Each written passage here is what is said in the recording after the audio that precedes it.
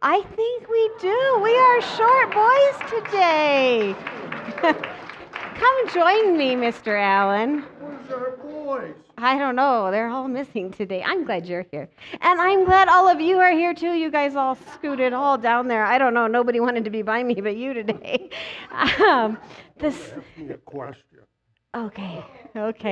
All right. Well, this morning, I've been thinking, I've held Robert this morning, my grandson, and he's really itchy this morning. His arms are itching. He's itching so bad that he's making them bleed. Have you ever had like a mosquito bite that makes you want to itch? Yeah. And no matter what you do, you just want to itch it, right? And you itch and you itch and you itch. You just can't control it. There's things in our lives that happens. Did you ever suck your thumb when you were a baby? Yeah. That's one of those things too. Those people that suck their thumbs when they're babies, oh, like my kids, to get them to stop, it's just something that they felt like they had to do, just kind of like our itching, right? Well, in Sunday school, does anybody remember what story? I'm not asking you because you weren't there.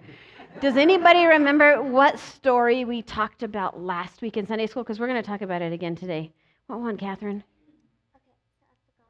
You forgot his name. Okay. He prayed, and then the king made a law where you couldn't pray anymore, but he still did. And so he got thrown in a lion's den. Oh, well, his name was Daniel, and you're right. There was a law that the king made that you couldn't pray to God, and Daniel did it anyway. And he got thrown in a pit with really, really, really hungry lions. Now, what do you think those hungry lions' instinct is to do that they probably can't control if there's somebody thrown into the pit with them? What do you think those lions were going to do? They were going to eat him, right? They couldn't control, just like we can't control our itching. Those lions, that's just what they were meant to do, right? If food was thrown into their pit, they were going to eat it. Well, guess what? God did something amazing so that didn't happen. He sent an angel to cover the mouths of the lions so they couldn't do what they just naturally would want to do, right?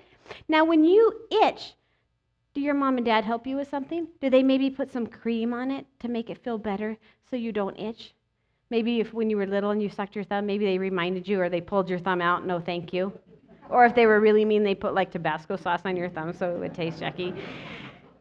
Sometimes God sends people or angels to help us remember to not do the things that maybe we so badly want to do but aren't so good for us, right?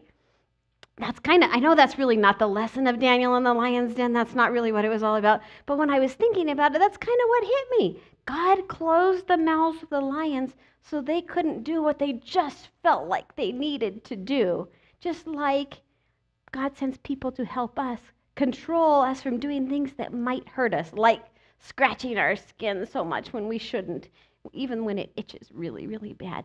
So today I want you to remember to be thankful for the angels that God sent you in your life, for the people that God sent you in your life, for people like Alan who came up here to be one of our boys today, so I wouldn't be lonely over here by myself because you're all over there. God sends angels to help us, and God sends people to help us when we need help. And so we want to remember to be thankful for all of those people who help support us and help love us and help us do things maybe that are good for us, right? Can we say a prayer and thank God for all of those wonderful people? Good morning, God. We are a thankful people. You have blessed us with all these people around us who support us and love us and take care of us and help us be the best we can be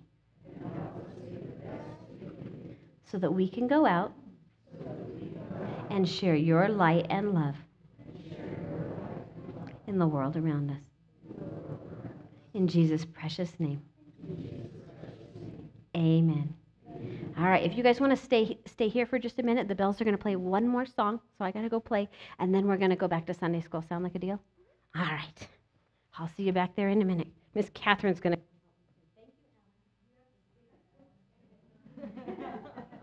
I can hear better.